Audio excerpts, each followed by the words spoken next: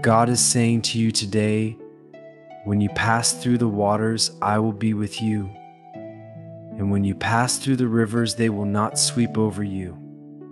When you walk through the fire, you will not be burned.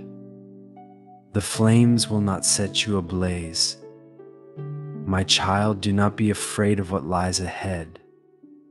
You are not facing it alone. In every flood, I am your shelter, and in every fire, I am your shield.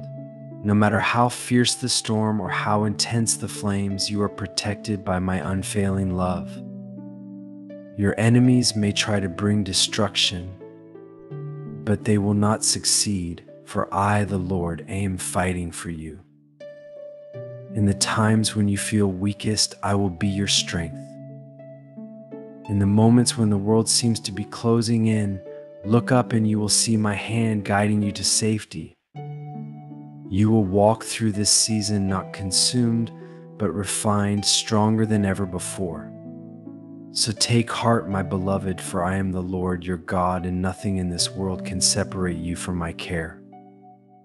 Let your spirit rest in my promises, knowing that you are covered, protected, and deeply loved. No flood, no fire, no hardship can destroy the plans I have for you.